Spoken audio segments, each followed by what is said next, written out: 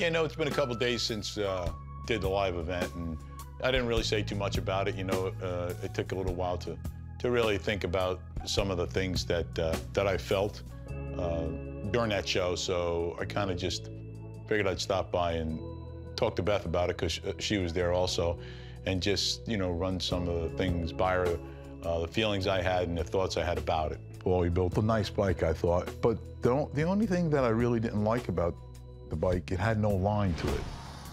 It just looked long, you know what I'm saying? Yeah. It had nice workmanship in it, but it just didn't.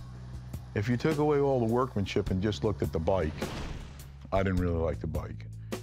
And then Jesse, I think that as far as Jesse's bikes went, I think there was a lot that I don't think people see into really what was involved in that bike.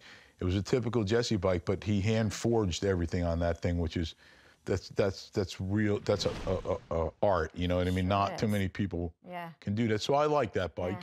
Yeah. I honestly liked Jesse's bike, and maybe I could be criticized for that, but you got to call a spade, and that's what I did. That's my style bike. I know the workmanship that goes in that. So I really liked his bike better than Paulie's.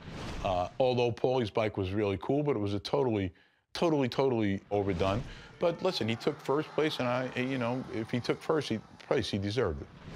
And I really thought that what we did was really cool, because I don't think it made any difference whether I built the bike or not. I don't think that I knew I wasn't going to win anyhow, but I really liked the fact that we did do something completely different. So, it's kind of live stage, coming out there, getting booed.